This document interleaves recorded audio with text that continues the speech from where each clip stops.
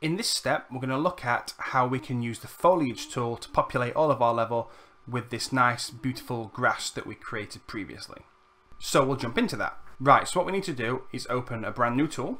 In fact, what we'll do first of all is get rid of that grass there, because we're going to be using the foliage tool to bring the new grass in. So this is the foliage tool.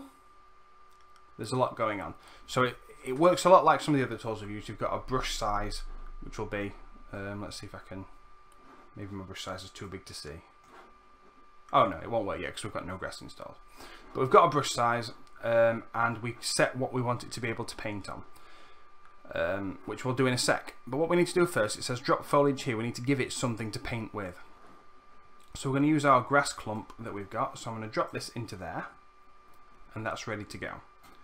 Then what I want to do is tell it to only paint on the landscape. I don't want it to paint on static meshes. It would be weird if grass was growing on my rock or if it was growing on my hut, my cabin.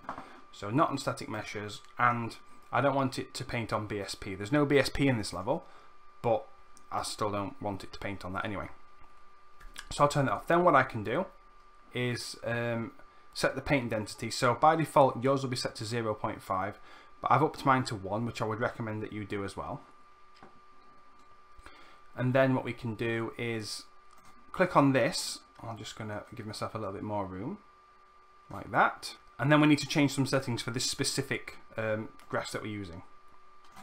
So the density, I think I'm going to set to about 160 to get me started. Then what I'm going to do is change the scale. So what I can say, it will randomize the size of the grass to give it a more random look. So I'm going to say it can be from a minimum of 0.7 to a max of about 1.3. So that'll add some variation in size between all the different pieces of grass. I'll leave the Z offset as it is. I don't want to align to normal because I kind of want the grass to always grow up. So I'm going to leave that off. And that will do for now. I am going to come back in later and change some of these when we refine it, but for now that's all I want this to be. And now what I want to do is just zoom out, get some height on this, and I'm going to use my square brackets to just bring the brush size up.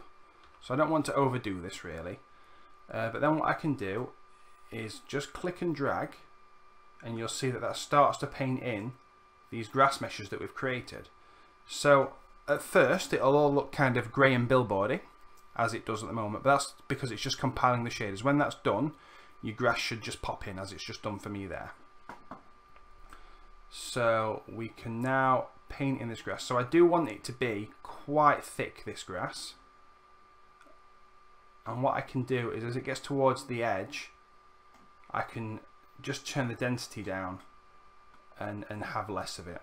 And where I need to as well, I'll just bring the size of the brush down so that I'm not painting this grass anywhere I don't really want it. So just here, for instance, I want to just bring this down quite a lot at first. Let's just pull out a little bit more. Bit bigger brush now, and then we're going to come a bit further along where this path is, like so. Very nice. I'm going to bring the grass along here as well. Bigger brush. And then zoom out a little bit more. There we go. And what you need to do is just put the grass wherever you want it. So you can experiment with the density of the grass. If you've got a better computer than me, chances are you've got a better computer than me, then you can probably go really dense with your grass if you want, if you really like that effect. But keep in mind that what grass does is it stacks opacity layers on top of each other, or transparency rather, and GPUs don't really like having to work all of that out. So now I'm going to change my paint density to 0.3. So just be careful about doing that. Don't overdo it, and you'll be much happier. So let's just get a few pieces in where I think they should be. So I'll have a bit thinner grass going on up here. Like that. Yes, very nice, very nice. Oh, look at this. This all needs a bit of grass on it. Yeah. There we go. Just a little bit of the thinner grass up here. And just a little bit more up there, I think. Okay, so that's kind of added a F ton of grass to my scene. Whee! There we go. You can see it at the moment, it's not really blending in very well, but it is in there. So it introduces some problems, but we'll fix it in the next step where we refine this grass. But for now, let's just hit play and just have a little look around at what we've got. So it's not great, this grass, but I already think it's quite nice. And because it's so dense and you can't really see the bottom where it lines up, it's pretty convincing. So it's like running through a field of barley, barefoot and just frolicking around, having a lovely time. It's also tanking my frame rate, which is something you need to be very, very aware of. But that's pretty much the foliage tool. The only other thing I want to show you before we sign off, because you kind of do need to know this stuff, is that you can delete the grass that you put down. So as well as kind of painting with your brush, let's just size this down a little bit. So let's say somewhere where you've gone a bit too far, like I think I might have got a bit too close to the house here. You can hold shift on your keyboard and click and drag, and that will remove those meshes. It might also leave in a little bit of ugly shadowing, but that'll be fixed later. Like that. So anywhere that you paint grass that you don't particularly like it, so again up here I've got some meshes that look a bit out of place, so I'll get rid of those. Anything that just doesn't look right, get rid of it. You don't need it. Right, I think that'll do it. That's pretty good for now. So I've just thrown this down very quickly so that we can get a video made, but you should spend a little bit more time on this. Try and make it look really cool.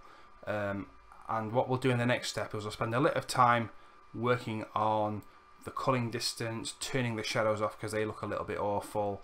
We're also going to use the tint to make the colour blend in a little bit better. So the next step's all about taking this grass that we've got and making it look sexier. So I'll see you in the next video for that. Thanks for watching. If you really want to take your learning further than I can cover in this series, then I highly recommend checking out Pluralsight. They have loads of really detailed video courses covering game art and game development using Unreal Engine 4. When I learned how to use Unreal a couple of years ago, this is where I went, and I log in regularly to take a new course and improve my skills. I recommend checking out the Introduction to Unreal Engine 4 course by Joshua Kinney. This is really good and offers a good overview of what you can do in Unreal. You can get a free 10-day trial by using my link in the video description, and you get full access to all of their courses for that time. At the end of your 10 days, you can either subscribe for more or cancel, totally up to you. It's got to be worth a free trial though, right? I'd like to say a massive thank you to my patrons. Your support helps me to keep making videos like this one, and I really appreciate each and every one of you. It really blows my mind that people will support my channel and my work by pledging their money through Patreon. So again, thank you all so much. If you aren't already a patron and you'd like to offer your support, then please go to patreon.com/Shane Whittington.